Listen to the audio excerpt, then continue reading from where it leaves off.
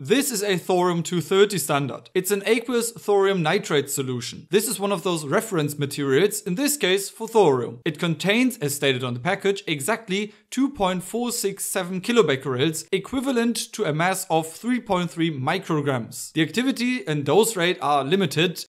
Well, it doesn't have to be highly active, it just needs to be standardized. This is why it remains sealed. First some nuclear data and then onto its application in geochronology. Thorium-230 is a radiogenic radionuclide. It's not primordial but still occurs naturally. It is part of the uranium-radium series. Half-life is 75,400 years. It decays into radium-226, but also undergoes cluster emission of neon-24 with a probability of 5.8 times 10 to the power of minus 11%, and spontaneous fission has also been observed. The most common alpha energy is the 4687 kiloelectron-volt line. Its specific activity is 762 megabecquerel per gram. Thorium normally is isotopically pure, meaning 100% of all natural occurring thorium is the isotope 232. The decay of natural uranium also produces the isotopes 234 and 230. Thorium-230 makes up about 0.02%. Now let's move on to the application. Geochronology, which is the science of dating minerals, fossils and sediments. Thorium is used for dating marine sediments. The uranium concentration in seawater is constantly about 3.3 micrograms per liter. With a water volume of 1.4 times 10 to the power of 21 liters, this corresponds to 4.4 quadrillion tons of uranium in the water.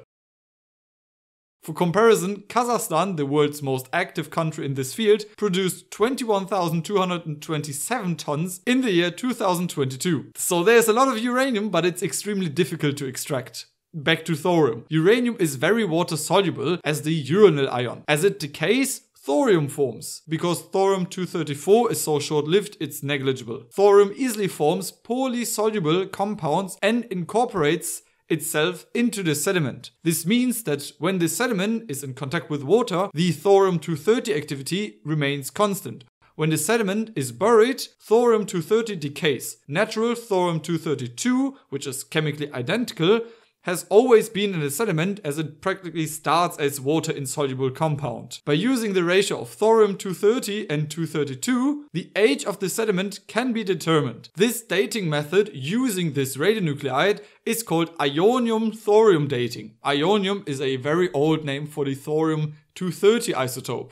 But this only works if the following criteria are met. The Thorium-230 to 232 ratio is, even in very small amounts, constant. Both isotopes precipitate equally. Since they are chemically identical, they should. And any detritus, loose mineral substance from erosion, does not contain either isotope in a deviating concentration. And after deposition, the isotopes do not migrate within the sediment. If these criteria are met, the measurements can be relied upon. For the measurements, devices, in this case the ICP-MS, must be calibrated. Calibration requires a standard with a certified isotope ratio to calibrate against. In this case, it's the Thorium-230 to 232 ratio with about 0.99 to 1, which is basically 50-50. And this can be used for calibration.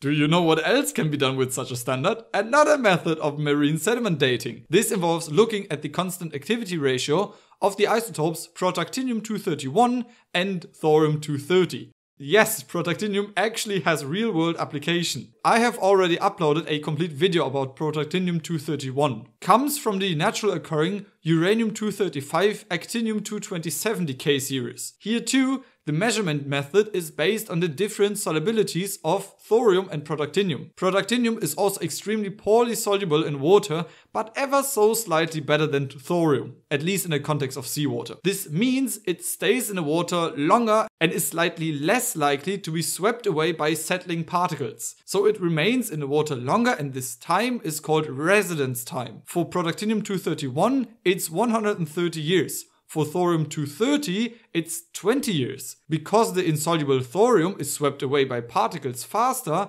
this can lead to a spatial separation of protactinium and thorium, which can be used to measure ocean circulation rates. This only works if a constant amount of both radionuclides is being produced. The activity ratio of protactinium to thorium is 0.093. The ratio with numbers, uranium-234 produces 0.42 millibecquerels per cubic meter per year of thorium-230 in seawater, and uranium-235 produces 0.0388 millibecquerels per cubic meter per year of protactinium-231. This results in a ratio of 0.093. Now protactinium stays in the water longer, while thorium is carried into the depths of the ocean. You can see this well in this graph, where the activity concentration in decays per minute per 1000 liters is plotted against the ocean depth. The ratio of about 0.1 is considered in the axis. And as you can see that there is relatively less dissolved thorium in the upper ocean and more solid thorium in the deeper regions.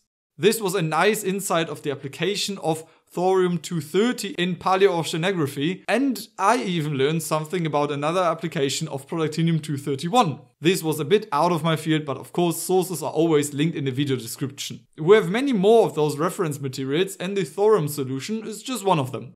A special thanks goes to the Working Group of Analytics and Fundamental Nuclear Chemistry from Dr. Erik Strupp and the Division of Nuclear Chemistry at the University of Cologne, and to my Patreons. With that being said, goodbye!